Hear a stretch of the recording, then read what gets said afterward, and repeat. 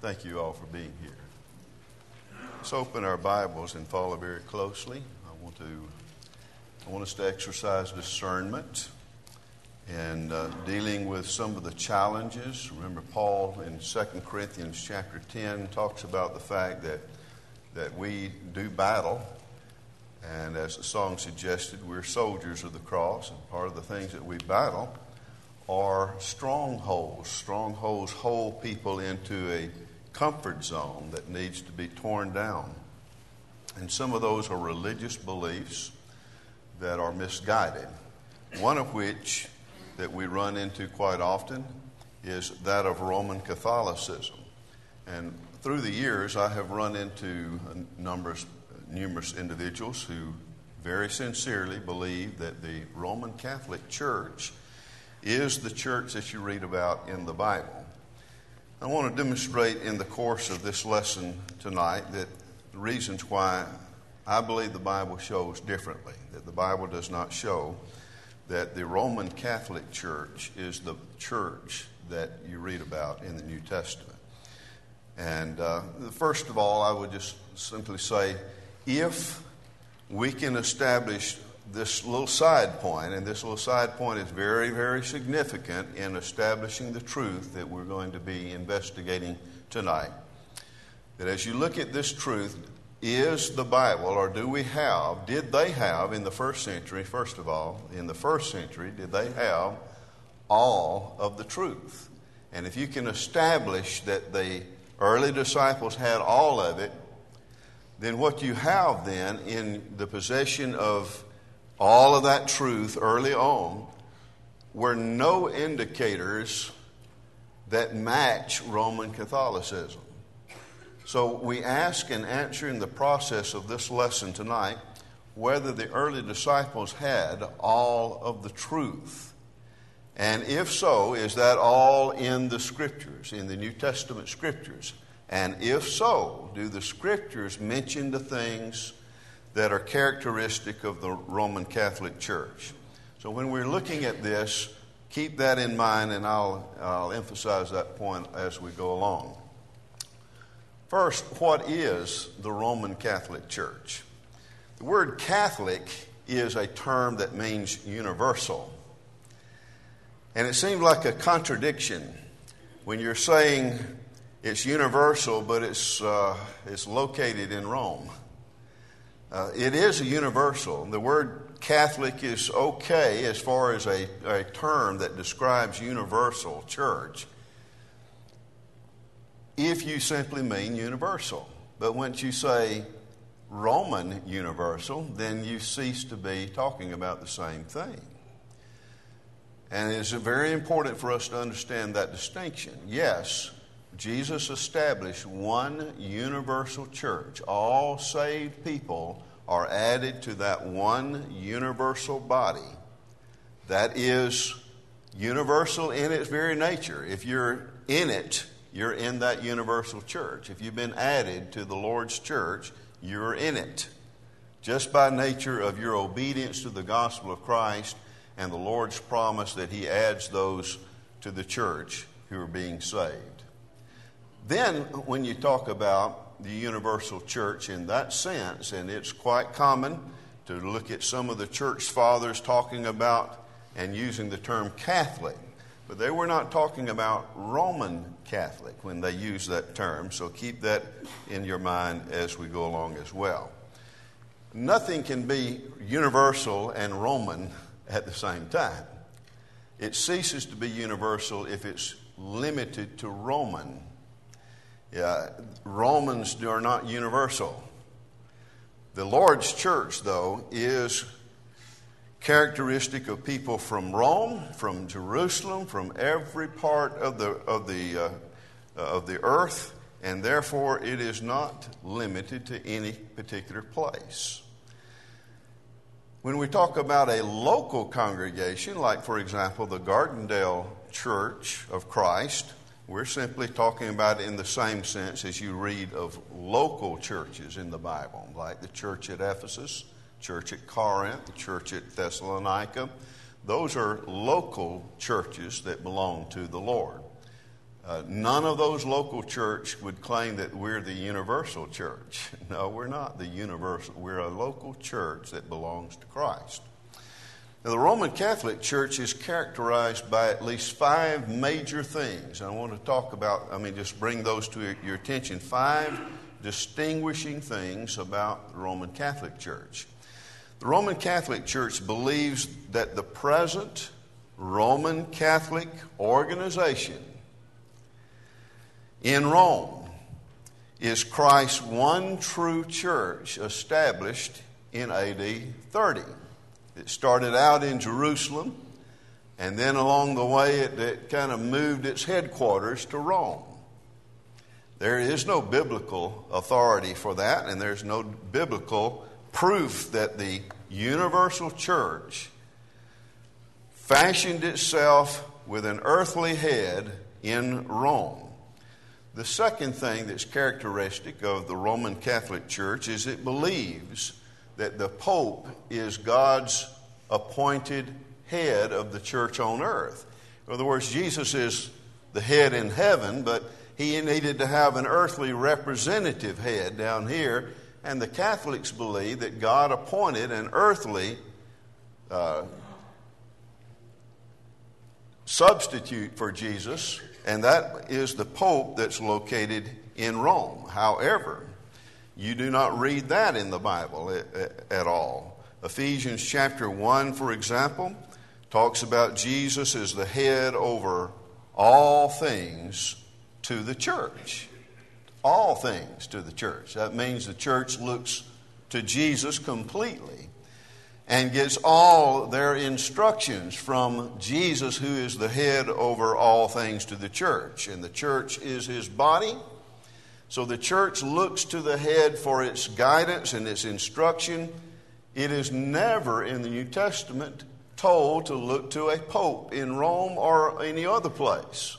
And so one of the characteristics of Roman Catholicism is that it believes that the Pope in Rome was God's appointed head, that in spite of any evidence in the New Testament. The third thing that is characteristic of the Roman Catholic Church is that it believes the teachings and decrees of the Pope are equal to the Bible and superior to the Bible. The early disciples, though, believed differently. They did not believe that you can go outside of these revelations and get instructions from somebody that's superior to the Bible. So when you turn into your Bible to 2 Timothy chapter 3, I want you to notice the language of Paul as he describes the Scriptures. He says in 2 Timothy 3, verse 16, that Timothy had known Holy Scriptures from childhood. And then he makes this statement in verse 16, all Scripture is given by inspiration of God and is profitable for doctrine, for reproof, for correction, for instruction in righteousness. Now get this, that the man of God may be complete. That would be Timothy. And that would be any other man of God. And not exclusively to the Pope, but to any of God's people. The Scriptures are going to be complete and thoroughly furnish that man of God to every good work. So the man of God believes the teachings of the Scriptures are complete, and the decrees of the Pope are not equal to that at all. Nor are the claims of the Pope superior to that, because the man of God is completely furnished unto every good work by means of the Scriptures. The fourth tenet of Roman Catholicism is that it believes that the Roman Church is infallible, the infallible interpreter of the Scriptures. In other words, you can read your Bible all you want to, but you've got to listen to them interpret it to you, because you can't get that message on your own. In other words, even in the first century, you would need to see, if Roman Catholicism were true, you would need to be able to see people reading their Bible and saying, well, what does the Pope, what's the leader tell us that this means? But you don't see that.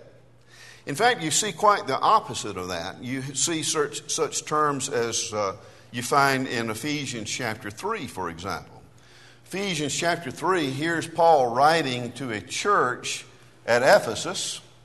These average members of the church could read what Paul wrote, and they could understand what Paul wrote. And in fact, they could know exactly what Paul knew. Look at this, Ephesians 3, verse 3. He says, how that by revelation he made known to me the mystery, as I wrote before in a few words, by which when you Christians at Ephesus, when you read the few words I wrote, you may understand my knowledge in the mystery of Christ. And that is, every average Christian can take the words of the Apostle Paul and know exactly what Paul knew and understand what Paul understood. So, this is a characteristic of the early churches that was not characteristic of Roman Catholics, who believed that you couldn't understand the Bible except you go through some interpreter in the leadership of the Roman Catholic Church. The fifth tenet of Roman Catholicism is that it believes that there are traditions. In other words, you can't read in the Bible, in the scriptures, of popes and cardinals and that kind of thing. Those are things that just kind of evolved. And so you have to look at the traditions that were handed down by some of the church fathers. The readings and the writings of those fathers kind of help you see the traditions that built up the Roman Catholic Church. They recognize, therefore, by saying that tradition is equal to the Bible in authority, they are recognizing that the Bible itself, the Bible alone, that's by itself, is not sufficient to justify the order you see in Roman Catholicism, the organization and the rituals of the Roman Catholic Church. And so you couldn't take your Bible and learn of that from the Bible, and therefore they're saying you need some other things, some traditions that developed after the writings of the Bible in order to conclude that the Roman Catholic organization is right. So that's quite frankly an admission that says that the early disciples were not part of that. They did not believe that kind of thing. In fact, there are some traditions, but they're traditions that come from God, as we'll see in just a moment. So keep in mind those 5 aspects of Roman Catholicism, and then I want to now tackle the question of whether or not the whole counsel of God, that is, everything God wanted us to know, everything God wanted us to believe, did He deliver that in the first century so that those 2nd and 3rd century writings are not the counsel of God to us. The counsel of God is given in the 1st century, not in the 2nd, 3rd, and 4th centuries, or even in the 5th and 6th centuries when some of the things in Roman Catholicism developed. So the whole counsel, we want to establish, first of all, in regard to God's counsel, all of it, the whole thing, was it revealed and preached by the apostles and prophets of the 1st century? Did they say that they preached it all? Did they claim that they preached it all? And if they did claim that, where is the proof of that? Well, let's look at that. In Acts chapter 20, verse 27, listen to this expression of Paul to the elders of Ephesus. They came to meet him at Miletus, and here, among many other things that Paul mentioned to them, he makes this very direct claim. Acts 20, verse 27. For I have not shunned to declare to you the whole counsel of God.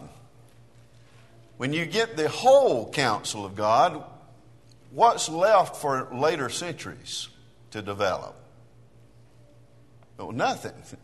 When you got the whole thing, there is nothing else that's going to be delivered later on as far as any directive from God is concerned. They believed that they revealed it and they preached that whole counsel of God even as early as Acts 20, verse 27. Second of all, that's what Jesus told his apostles would happen by means of the aid of the Holy Spirit, as was pointed out in class this morning in John chapter 16, verse 13, where Jesus promised his apostles that the Holy Spirit would guide you into all truth. When you got all truth, how much is missing? Well, nothing. Nothing's missing if you got all the truth and you're preaching the whole counsel. There's nothing left to reveal. Then you look at 2 Peter chapter 1. 2 Peter chapter 1, verse 3. He says, as his divine power has given to us all things. How much is left out of that? Well, nothing's left out. He has given us all things that pertain to life and godliness. All of these things are given to us through the knowledge of him who called us by glory and virtue, by which have been given to us exceedingly great and precious promises, that through these you may be partakers of the divine nature, having escaped the corruption that is in the world through lust. In other words, you've got it all, and if you operate on the basis of that, you will understand everything the Lord wanted you to know about the truth that he holds you responsible to believe and know. Another thing, while preaching the whole counsel in the first century, they also warned about apostasy. That is, departures from that. In the reading just a moment ago, let's flip back to that 1 Timothy chapter 4 and look at this again. Keeping in mind, they had the whole counsel of God on the one hand, and then they had departures from that. So let's read again. 1 Timothy 4, verse 1. Now, the Spirit expressly says that in latter times some will depart from the faith. Notice the exclusive nature of this body of belief. This body of teaching that we're calling the faith, the thing that we're supposed to believe. Some are going to depart from that. How do you depart from it? You know where it is, you know what's involved in it, and then you decide that that's not enough. If you decide that it's not enough, then you have departed from it because it teaches you that it is enough, that it provides thoroughly, it provides the man of God thoroughly unto every good work. While preaching the whole counsel in the first century, they warned about departures from the faith. Notice also that when you do that, you are listening to deceiving spirits. In other words, you've got the faith, but you want something more, and so you're willing to listen to some deceptive voices. Spirits, doctrines of demons, kind of like Adam and Eve, were willing to listen to the voice of the serpent who contradicted the very words of God. And he says they're speaking lies in hypocrisy, having their own conscience seared with an hot iron. Among the things that these doctrines of demons present are such things as forbidding to marry and commanding to abstain from foods which God created to be received with thanksgiving by those who believe and know, get this, the truth. Remember, the Spirit would guide you into all truth. There is the truth, and it's the same as the faith. So hang on to that, because deceiving spirits will introduce other doctrines. And those will be doctrines of demons. And they will not save you. They will corrupt you, and they will bring about your downfall before God, your apostasy, but they will not bring you closer to God. Now, another thing, I'm turning to 2 Thessalonians now. 2 Thessalonians chapter 2, and I want you to notice with me verse 7. 2 Thessalonians 2, verse 7. Paul to the Thessalonians says, "For the mystery of lawlessness," that is, not confining yourself to God's law, being lawless, the mystery of that is already at work. Only he who now restrains will do so until he is taken out of the way. Paul had warned about this in Acts 20 to those Ephesian elders when he told them, "I told you the whole counsel." Then he said, "Grievous wolves are going to arise from among yourselves," verse 28 and 29, "and they will bring about your apostasy," your downfall. So he's preaching the whole counsel and saying, lock yourselves into that, because deception is going to be going on. And Paul says, even as the writing of 2 Thessalonians, it's already at work. Now, while you're in 2 Thessalonians 2, drop down a few verses later to verse 15. I want you to notice something about how this faith and this truth was given to people like the Thessalonians, and consequently to us. "Therefore, brethren, stand fast and hold the traditions which you were taught." Now, what traditions are these? These are the ones we handed. Tradition means something handed down to you. That doesn't tell you where it came from in and of itself. It doesn't tell you if it's good or bad. The word itself doesn't tell you whether it's good or bad. But there are some good traditions. In other words, the things that the apostles handed down to you are the traditions of God. And those are the ones you are to hold on to. Now, you could have gotten them by word, he says. That is, you could have gotten them orally.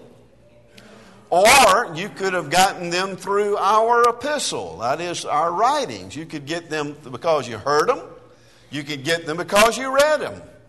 Those traditions that come from God, those are the ones you're to hang on to. And so while preaching the whole counsel of God, he says, hold on to the ones you got that you heard from us or that you read from us, but do not allow yourself to be deceived, because that spirit of lawlessness is already at work, and a lot of people are going to be drawn into that great apostasy. So we ask the question, is the Roman Catholic Church a part of the New Testament church that we read about, or are they a part of the apostasy that was already at work in the first century?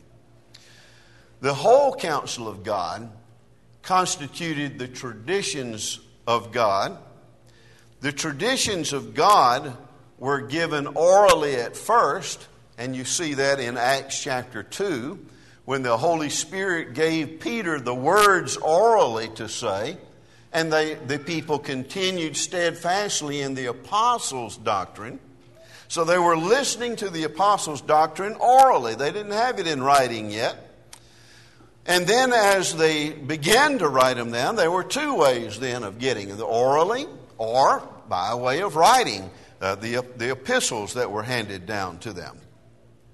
And then on top of that, traditions were accumulated in the written form, so that when Paul was at the end of his life, and the last epistle that Paul wrote was to Timothy, 2 Timothy chapter 3, where he tells Timothy that all Scripture is given by inspiration of God, and it thoroughly furnishes the man of God. Why wouldn't it? Because the whole counsel of God has already been given orally. Why wouldn't it be accumulated into the written form so that you can have all of what God wanted you to know in written form? Scriptures thoroughly furnish the man of God unto every good work. So that if it's a good work, you should see it in the Scriptures. If it's not, it will be missing from the Scriptures. If having popes is a good thing, it should be in the Scriptures. If having cardinals is a good thing, then it should be in the Scriptures. The whole counsel is there. The man of God is thoroughly furnished to every good work there. If counting beads and praying to Mary and those kind of things, if those are good things to do, you should find them in the Scriptures. If they're not good things to do, then they should be missing from the Scriptures. And guess what? They are missing from the Scriptures, and that's why Roman Catholicism says, we don't believe the Bible is enough. You're going to have to take on some traditions of men, traditions that have been handed down to you since the first century, in order to come to understand Roman Catholicism is the church that Jesus started. That's what they want us to believe. Now, if that apostasy was already working in the first century, then there's two things you look at. You can look at the truth of what the apostles were delivering, and then you can look at elements of apostasy, and then you can determine where does the Roman Catholic Church fit in this. Well, we've already said then that the whole truth said nothing about Roman Catholicism, said nothing about popes and cardinals and monks and nuns and a host of other things. So where did that come from? Well, it came from the apostasy that was already at work in the first century.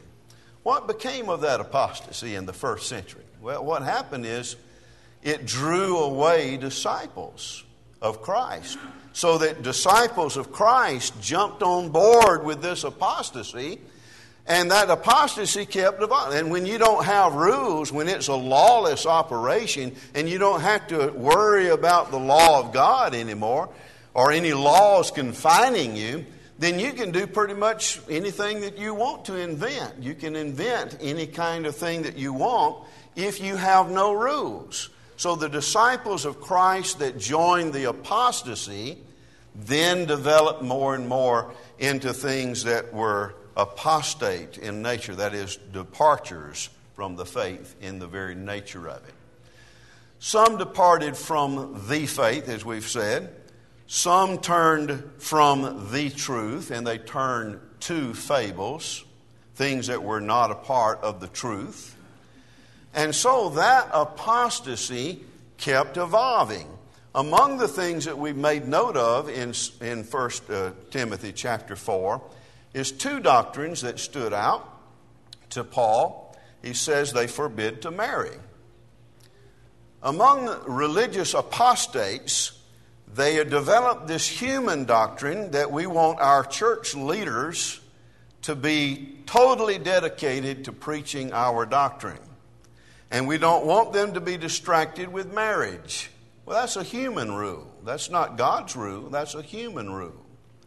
And that's why he says that doesn't come from God. That comes from the devil or his demons.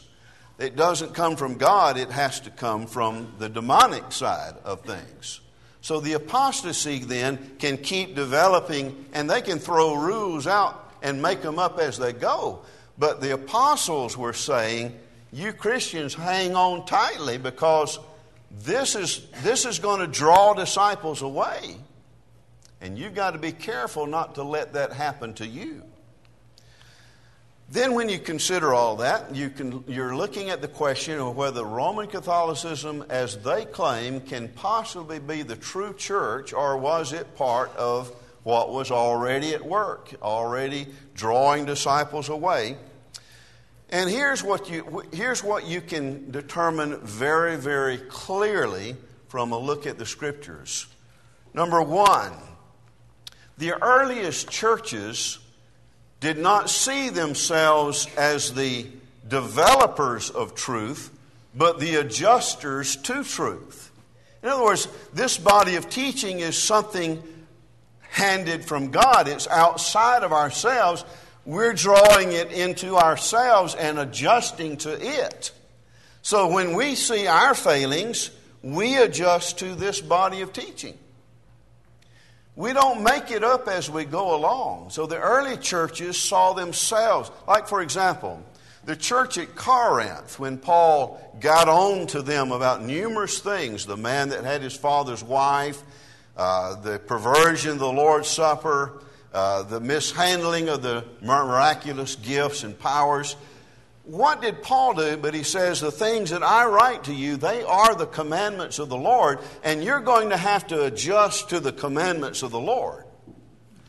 The earliest churches saw themselves as held to a standard higher than themselves and outside themselves, which they then tried to draw into themselves so they could adjust to it. Peter is another example. In Galatians chapter 2, Paul got all over Peter. He wasn't a pope, and he wasn't infallible in his actions. When he delivered the Word of God, he was infallible in what he said from God and demonstrated from God, but he was not, and none of them were infallible as to every aspect of behavior is concerned. And in Galatians chapter 2, Peter was playing the hypocrite, and Paul just crawled all over him and told him what a hypocrite he was being. Why? Because the standard is other than what Peter was doing, and Peter can't make it up. Peter can't say, well, I'm the Pope and I can do I want to do it this way. You can't do that. You can't say, I get to make up the standard and I'm going to adjust the standard. What you do is you adjust yourself to the already given standard, and that's why Paul got on to him the way he did. Truth did not adjust to the whims of church leaders. Otherwise, Peter could have made the truth adjust to him, say, well, now we're going to do it this way now. It's kind of like some of the popes do. They ruled one way years ago, and now they're adjusting, and they're adjusting, and they're adjusting, and now, just about anything goes now. Why? Because they see themselves as the arbiters of truth, and they get to adjust it.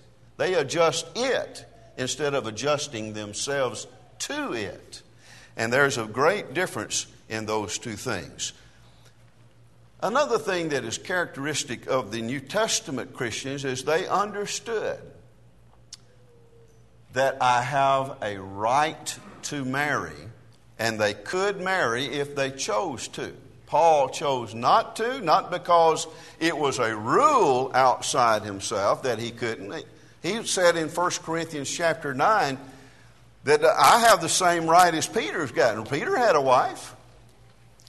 And so Paul made the argument in 1 Corinthians chapter 9 that I have that right too. I'm just not using it.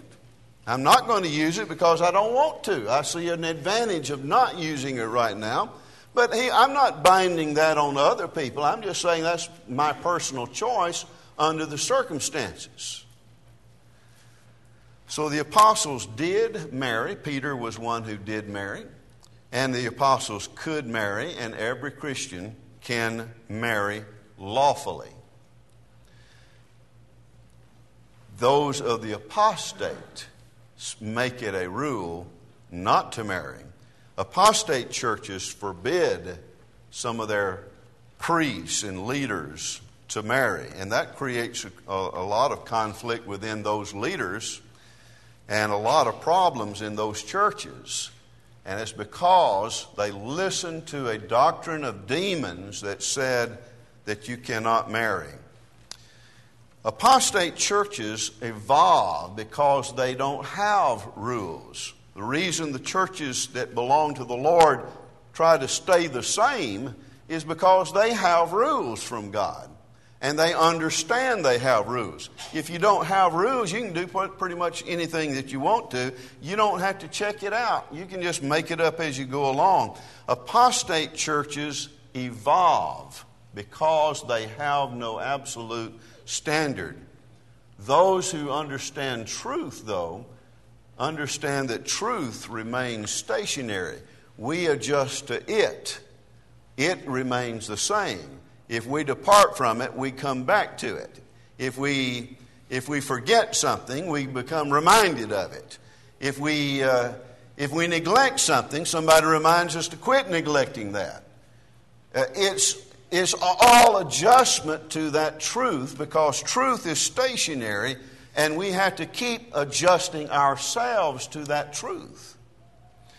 Now, as we mentioned in a moment ago, all Scripture completely, thoroughly furnished the man of God in the first century, and therefore every century afterwards.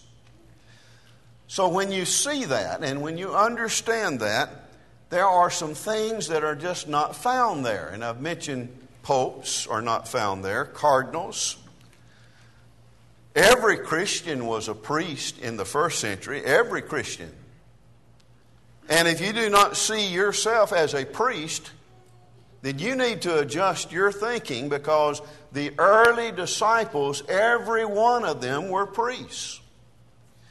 However, in apostate movements, they began to form something that's a different and a separate priesthood.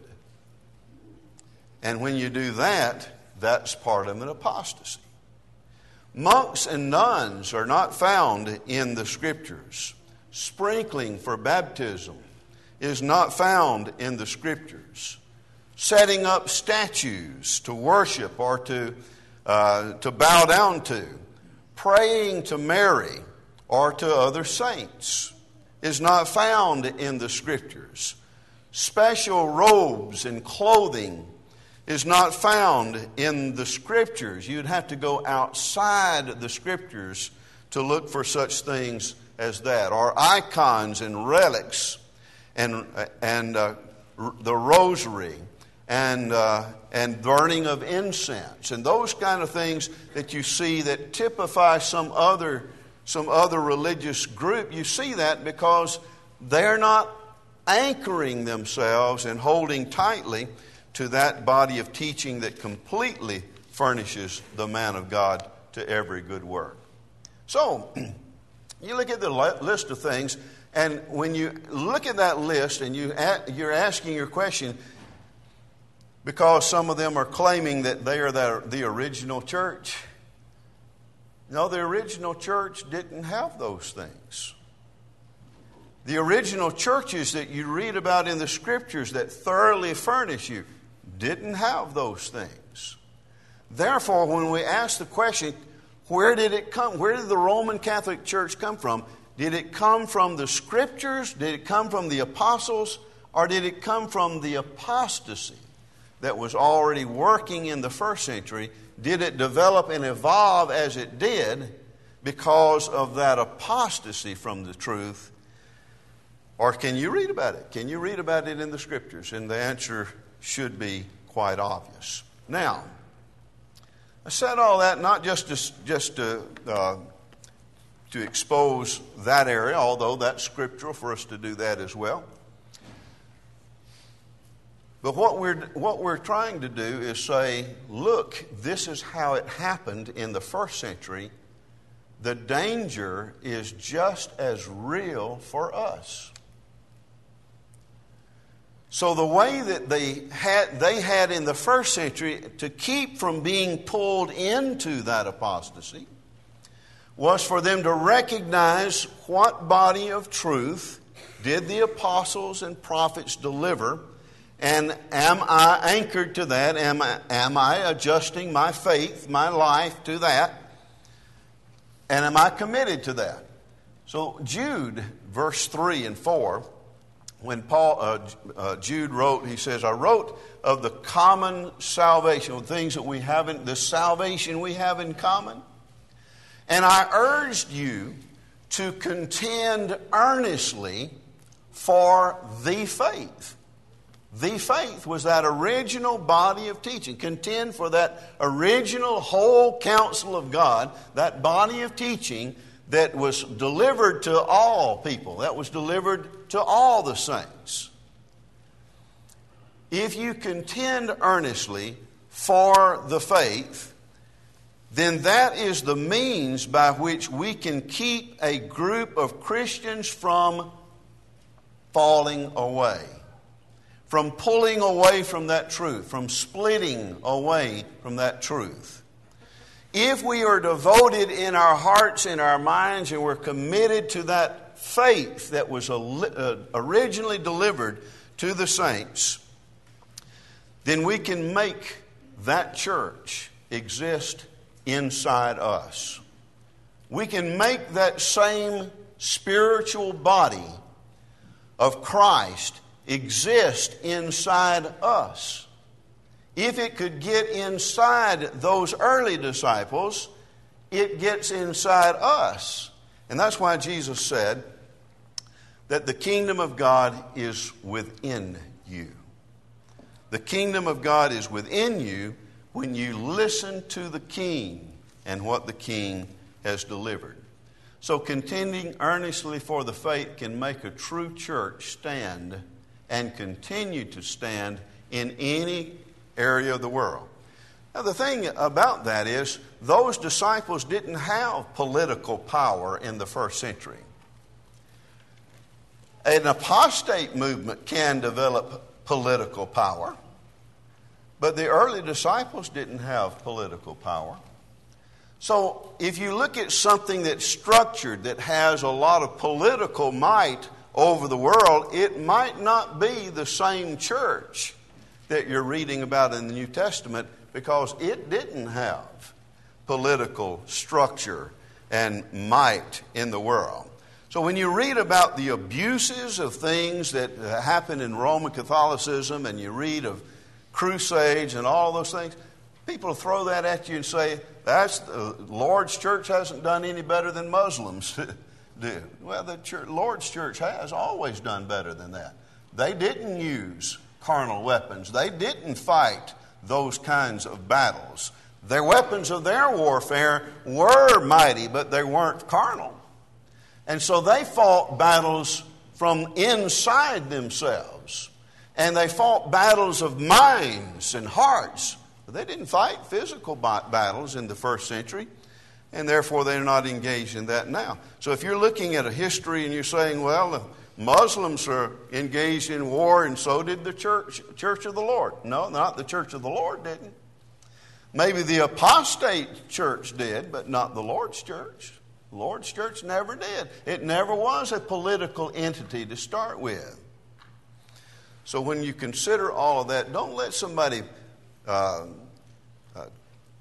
draw you into that kind of thinking where they try to equate, quote, Christianity with the Muslim religion and try to draw comparisons, because those comparisons are not there.